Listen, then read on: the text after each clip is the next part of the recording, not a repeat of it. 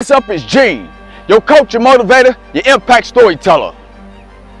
Disingenuous motivational minute. Stop sacrificing your greatness.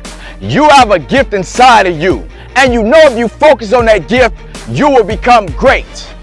But instead you focus on, if you become great, people will be jealous of you. They will not like you. So therefore you are sacrificing your gift for their comfort.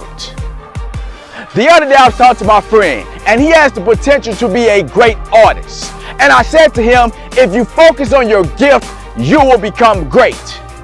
And then he said to me, Gene, if I become a great artist, will people become jealous of me or stop liking me? And I said, absolutely. But do not sacrifice your greatness for their comfort. And it's the same thing with you.